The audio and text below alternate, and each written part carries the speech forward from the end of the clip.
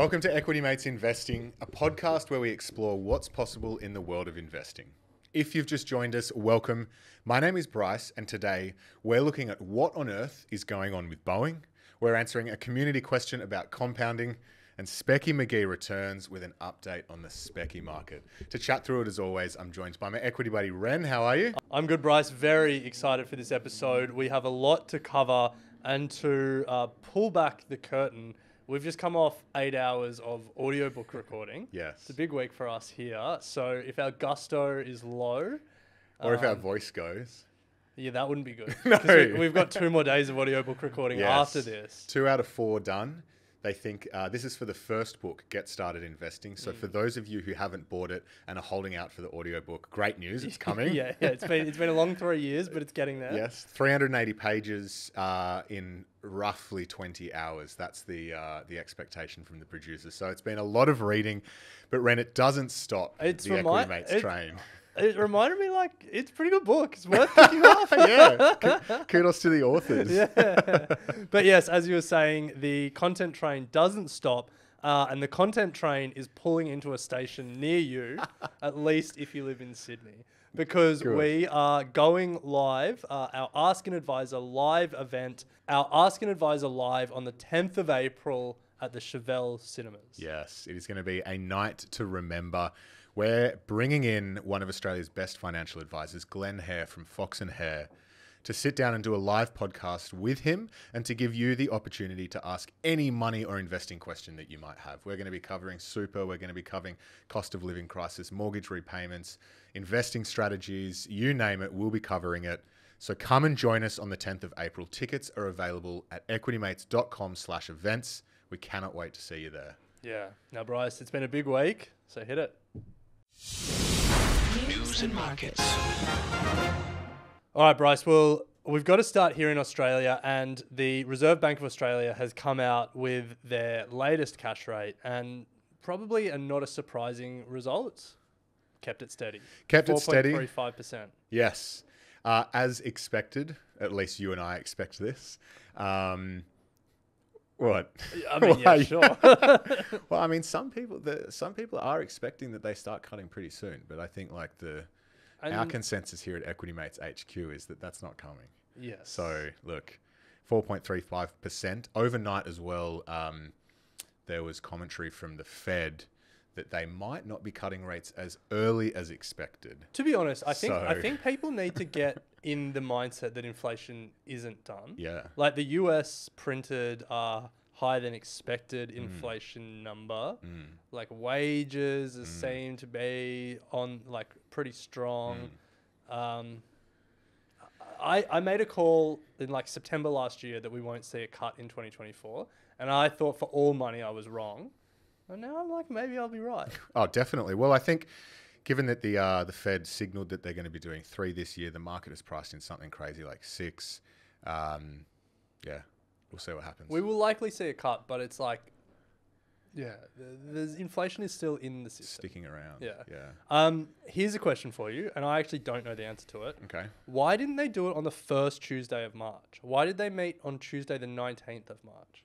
Well, Ren, Michelle Bullock has come in and she's making sweeping changes, one of which is rather than meet monthly like they used to on the first Tuesday of every month, they're now meeting only 8 times a year, which equates to every 6 weeks. And I think since the last time they met in Feb, hence why they're meeting on the 19th of March. Well, that's just thrown my whole internal RBA calendar out.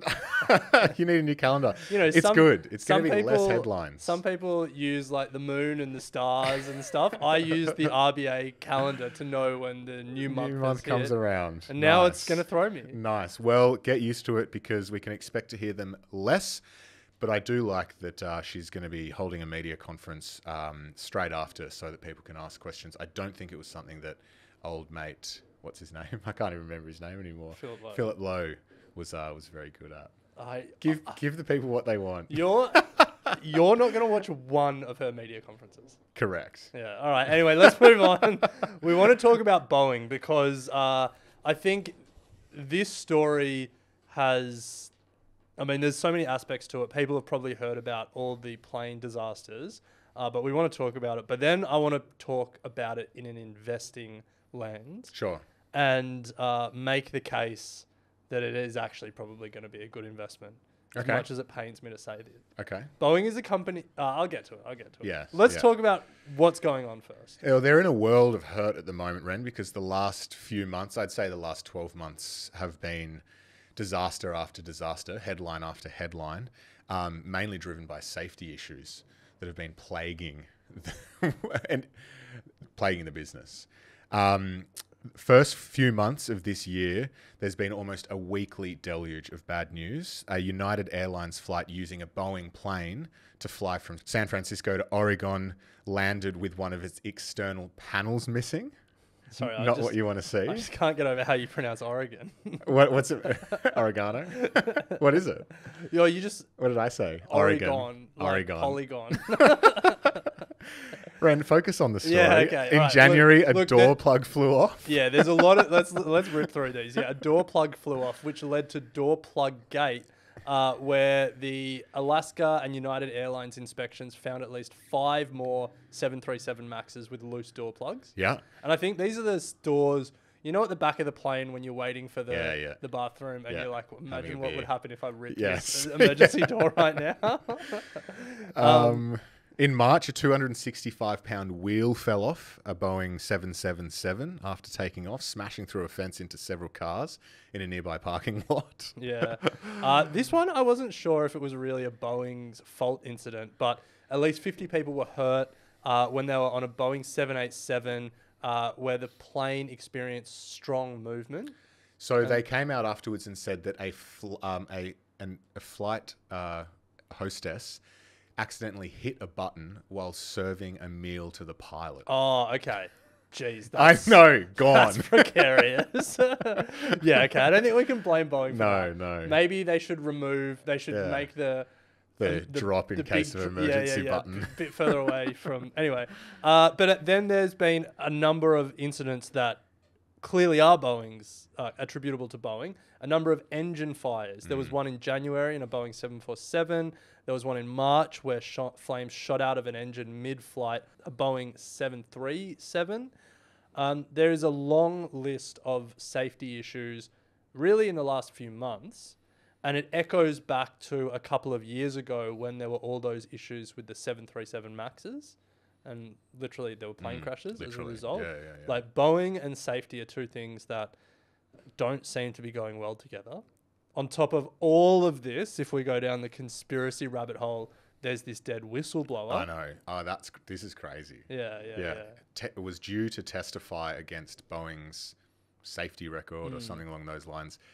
Found dead. Yeah. 63-year-old. In very suspicious. Well, the family think it is under very suspicious circumstances. Yeah. So that is Boeing. There's clearly problems. There's clearly a problem in their safety and culture that need to get sorted out.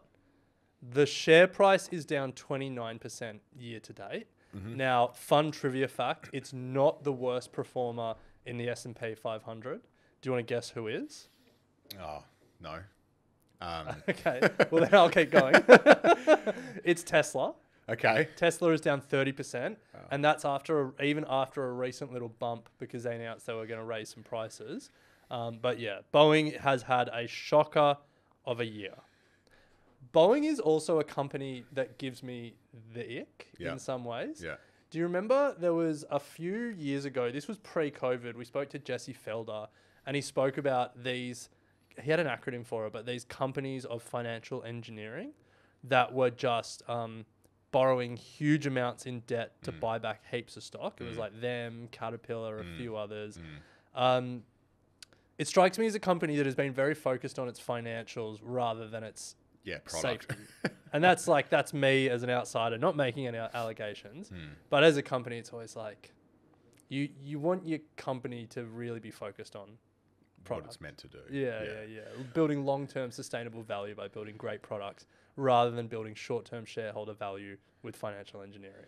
Yes. Well, they're down 29%. You mentioned at the top, though, that this might be the moment that provides an investment opportunity in a company that gives you the ick. So me saying it gives me the ick was a big run up for the but, which is I think at some point this is going to become a great investment opportunity. It might not be there yet, but for people who are willing to take the risk, this strikes me as a meta in 2022 opportunity at some point. The reason being, Boeing is part of a global duopoly in passenger aeroplane manufacturing. It's Boeing, the American company, and Airbus, the French giant, and that's it. If you're a Qantas or a major airline, you're not really buying planes from anyone else. So that's one thing. They've got a massive market position. The other thing is that they're incredibly strategically important to the US. Boeing are one of those companies that the US government isn't going to let fall over. They want passenger plane manufacturing in America. Boeing also has a lot of national security contracts and interests with America. The idea that the US government would let Boeing fail, not going to happen. No. But here's a number for you. Here's a couple of numbers for you. Boeing, their backlog of orders, 6,189 aircraft. That's close to a record. Their record was at the end of last year, December 2023, 6,216 aircraft. So there is a massive backlog of orders that is waiting to be filled. It's years of work for Boeing. Now, let me put it in context for you. In 2023, Airbus targeted 720 deliveries of passenger planes. Boeing had a target of 445. Boeing's record year of plane deliveries was 2018. They delivered 806. So that puts that 6,189 aircraft backlog in context. That's almost a decade of work that's more than a decade of work based on their current run rate. But is this not already priced in? Oh, and that's why they've really only fallen 29% when their planes are literally falling out of the sky. Well, setting on fire in the sky. But when you think about a company that has given itself some breathing room to sort its backlog out, it's a company that has 13 years of work guaranteed and the implicit backing of the US government. Yeah. Thing is, though, it's really just flatlined for like 4 years now. Yeah. This pipeline of activity is not new news. No, it's not. And so, yeah, it's just one of those things where... And part of the reason why the pipeline is almost at a record is because their production is so screwy at the moment that they're not delivering what they expected to. So the backlog's growing. Yeah. So I think when they had their major mishap at midway through last year or whatever it was, their stock fell quite considerably. And I think it had a bit of a run up, but I think now it's fallen back down to that pre-level. So yeah, it is an interesting one. And it's one that thought about doing it for stock of the year, but I don't think this is the year that it's still got a lot to work out. No, so the 737 Maxes started falling out of the sky in like 2019. Yeah. And the share price fell considerably. Like almost 70%. Yeah. And then it kind of has just flatlined from there, right? Yeah, it recovered a bit and then it's fallen a bit with the new safety issues. It recovered almost 100% in the bull market of 2021. Then it crashed again. Pun not intended. Yeah. It fell 50%. Risen 50%, now it's fallen again. So it's been pretty volatile. But yeah, it's like... It's not going anywhere. Am I confident that Boeing's going to be here in 30 years? I'm pretty confident. I guess. Will I have made money on the stock? I don't know. What's Airbus doing these days? Is it even listed? Yeah, it's listed over in France. Up 15% year to date. I mean, nothing crazy. Like up 40% in the past 5 years. Definitely outperformed Boeing. Yeah. Considerably. Yeah. Yeah. Anyway, so nice. I think that's... Well, watch this space. They've got work to do, that's for sure. Yeah. I mean, it's a classic example of like people who are brave enough to take the risks on unloved stocks sometimes pick big winners. Like Meta's up 350% since November 2022. The question is whether this will be one or if it'll keep falling or flatlining. But But yeah, it's not a company that's doing well at the moment. No. All right, Ren. Well, it's time for... Let's ask the community. Hey, Equity Mate. I just had a question. Hey, Bryce, friend. I've got a question. Questions. Okay, well, this question comes in from Alicia via email. If you want to ask your question, go to equitymates.com/contact. You can ask us a question. We can get your question answered by one of Australia's best financial advisors. But Alicia asked, I always hear that compounding is the 8th wonder of the world, but no one ever really explains it. Can you actually explain why it's such a wonder? Nice. Bryce, why is compounding good? If you've just joined the show and you're wondering what on earth compounding is when your money grows at a consistent rate year after year after year after year and exponentially grows your wealth, or exponentially grows whatever is growing. But in this instance, we're talking about our wealth. So think back to your general maths at high school where you would do linear growth, which is, an example is saying 6 plus 6 plus 6 plus 6 is 24. Whereas exponential growth or compounding is the same as saying 6 times 6 times 6 times 6. Yeah, what is it? Which is, can't do it on the top of my head. 1,296. There you go. So in simple maths terms, that's an example of how the compounding year on year gets exponential growth. And so this is why it becomes so powerful, because when you extrapolate this over a very long period of time, you start to see your wealth just grow exponentially. Yeah. And this is how, Warren Buffett is a classic example of this. Has been investing for almost 70 years now. And the bulk of his wealth has come in the last decade or so. Yeah. We had a look at it actually in the first book, Get Started Investing, and it's something like 99% of Warren Buffett's wealth has come after the age of 50. I think at the age of 50, he was worth 100 million. Now he's worth 100 billion. And the reason that compounding is the 8th wonder of the world, the reason that it's so powerful is you're not just making money on your initial investment, you're making money on all the previous money you've made. And that's why over the long term, as you make more and more money, and then that money starts making money, you can start to get really incredible exponential returns. Yeah.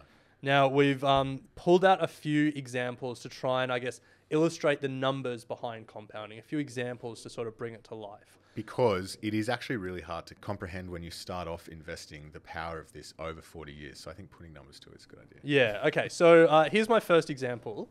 If you invested $200 a month for 30 years at 10%, you would have $456,000. Nice. Can't complain with that. If you extend that 10 years, so you go from 30 years to 40 years, it's not linear growth. It's not like, you extend the timeline by a third, so you add a third more to your money. It's exponential. That extra 10 years takes your return from $456,000 to $1.275 million. Nice. An extra third of time triples Yeah. your result. Throw on another 10 years and you... Phew. I know. How about this one? So if I leave investing late, if I am trying to play catch up and I only have 10 years until I retire, if I invest $1,000 a month for 10 years at a 10% return, I end up with about 200 grand. Which, not bad. You've turned $120,000 invested into 200 grand. If I double that timeline, so if I go to 20 years, so I don't have to play catch up as much, I've got a bit more time, how much would I need to invest each month to get that same 200 grand? That's the question? That's a question for you, yeah. So you double the timeline. Double the timeline. So you're saying $1,000 a month for 10 years at 10% gets you 207. But if I'm saying I'm investing for 20 years, how much would I need to invest each month to get 200K? Nowhere near 1,000. Yeah, obviously. I'm going to say $50 a month. No, that's $100. crazy. That's crazy. Yeah. So your mind initially, like if you're thinking linearly, you would say, well, if you double the timeline, then I halve the amount I need to invest. So rather than investing 1,000, I would invest 500. That's sort of like first instance response. But that's not thinking exponentially. You actually can just invest a quarter of what you would do. Okay, nice. $260 a month rather than $1,000 a month gets you there. So you double the timeline, and then you can just quarter the amount you invest. Which is why So- we say get started as early as possible. Yeah. So again, it's this exponential growth the longer that you give it. Here's another example to try and illustrate it. So if you invest $100 just once, you invest $100 for 10% a year for 5 years. Yeah. You'll have $161. Okay. So you'll multiply your money by 1.6 times. Yeah. If you invest that for 10 times as long, Okay. so 50 years rather than 5 years, again, if it's just linear growth, rather than 1.6 times your money, you would get 16 times your money. Mm-hmm. You're 10xing it. That's not the case. You would actually multiply your money by more than 117 times. Nice. So that $100 invested once would be worth more than $10,000. Wow. Well, this is certainly illustrating the effect of compounding, but I think it's also illustrating the effect of compounding over a very, very, very long period of time. Hence why I reckon every week we say, no matter what you want to start with, getting started right now is going to make a significant difference to your portfolio over the next 40 years. 100%. Well, why don't you close it out with some actual real-world examples of how this has worked over time?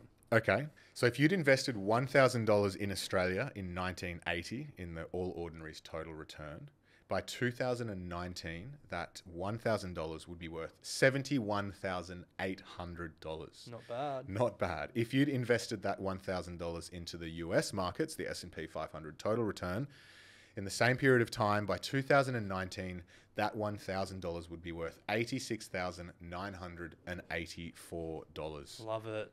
Now, we can plug these numbers all day. I think if you want to get your hand around it, the Money Smart calculator is a good place to go. We'll put that link in the show notes. But hopefully that starts to illustrate the pretty mind-blowing numbers behind compounding, especially as you extend that timeline out to 30, 40, even 50 years. So there is a reason why people call it the eighth wonder of the world. Thank you for the question, Alicia. And as Ren said, if you have a question, hit us up at equitymates.com/contact and we'll make sure we answer it on our shows. Now, we're going to take a very quick break. And on the other side, we have Speccy Magee returning with an update on the Speccy market. We'll be right back. Welcome back to Equity Mates. We've covered off what on earth is going on with Boeing and a community question on compounding. And to close out this episode, we're bringing back, for the first time in 2025, 2024, none other than Speccy Magee. For people who are new to the show, Speccy Magee is our correspondent from the world of speccies and shitcoins. Yes. The part of the market that people love to have a punt on. We don't spend a lot of time talking about it, but luckily reason. Speccy is our correspondent from that world. So let's see what he's got in store for us today. Yes! So good to be back. So good to be back. Speccy Magee, what have we got for us? All right, how are we going, guys? Good. We're good. We're How are good. you? Yeah, good, thanks. Good to be back finally. Last time you were dressed as a rocket ship, Yep. an inflatable rocket ship. Now you're dressed as the Spaceman? spaceman Yeah, just who as an flies the astronaut. rocket ships. Okay. So we're off to the moon. So it's so good to be back on the show. All the Speccy Magees would be pretty excited that crypto is back as well. They Yes. would be. Yeah. Very much So good to be back. Like, you know, I mean, crypto's back. You've got Bitcoin and Ethereum, like both almost at all-time highs. But you don't worry about that Bitcoin and Ethereum. You're looking a bit higher up the risk curve. I am. But yeah, so they're both almost at all-time highs, which is good. So yeah, long-term listeners and Speccy Magees would know that I've actually picked 2 crypto picks in the past. Do you guys remember them? Banano Banano. Got it? and It was the gaming one. Close. It's Seller Network. That was the one I outsourced to Fiverr. Oh yes, that's right. So like, you know, low with- impact pick. Yeah, exactly. I've done more DD this time. So, you know, with the whole crypto boom at the moment, you'll be pleased to hear that unfortunately they're still down, but they're not down as much. So Banano's down 7%, Seller Network's down 50% from the call. So, it just shows you still need to be calculated with your picks. Even in a bull run, a super cycle, you got to pick the right crypto. Okay. That's right. So, any questions? No. No, we want to hear Yes. what's been coming across your Next desk. question, more like it. Yeah. Okay. Next question. So the pick What's the I course have today, record? the financial advice I have today is the pick for today is DogWifHat. Ticker Oh, yeah. DIF. Are you guys familiar with this one? Yeah, this has had a big run. Yeah, it's had a big run. It's on the Solana blockchain. All the Solana coins seem to be doing really well at the moment, including Solana itself. So over the last few days, there's been a bit of a cool off, but Solana is going strong. It's meant to be faster, cheaper, more secure blockchain than Ethereum. the alternatives. Ethereum. Yeah, there's a few other ones like Dogecoin is actually on its own blockchain. I did a bit of analysis between the different meme Nice. coins.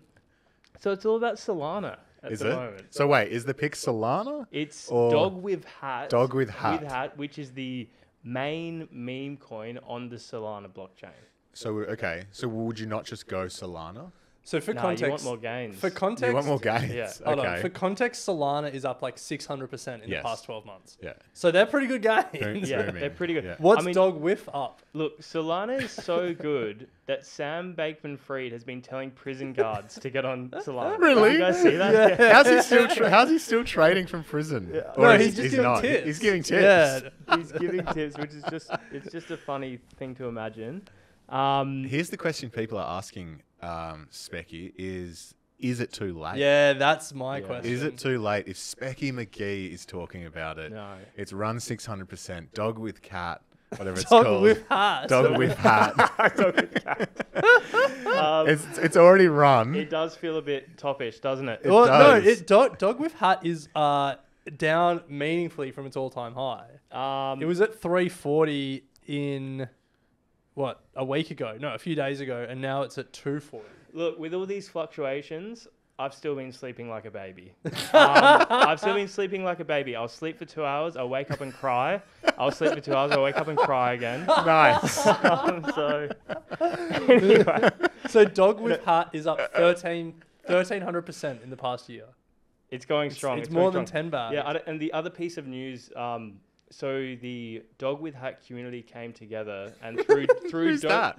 just like holders of the coin, Okay. collectively donated 700 grand to put the image of the token's sort of logo on the Vegas orb for a week. Oh, yeah? See this? Yeah, the Is Las that all it Vegas costs?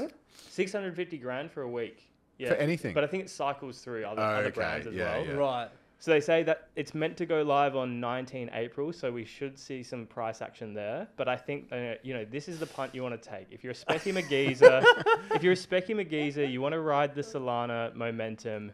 DogWifHat is what we're on here. Are you in?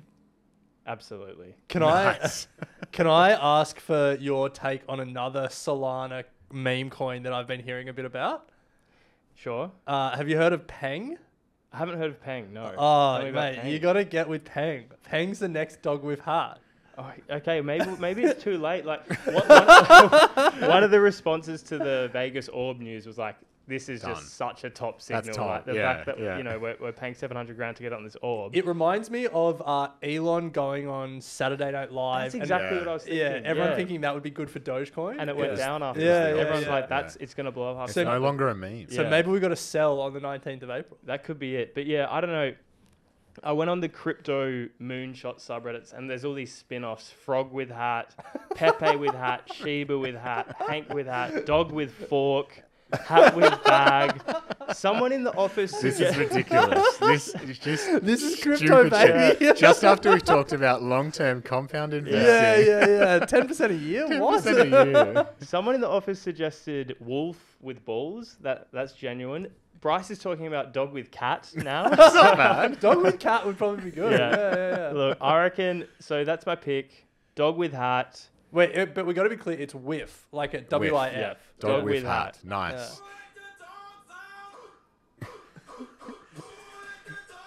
Nice one, Specky. Well, we're certainly going to the moon. Coming in as an astronaut, DogWifHat. You've heard it here first. We appreciate you coming in and looking forward to the next one. Thanks, Specky. Cheers, guys.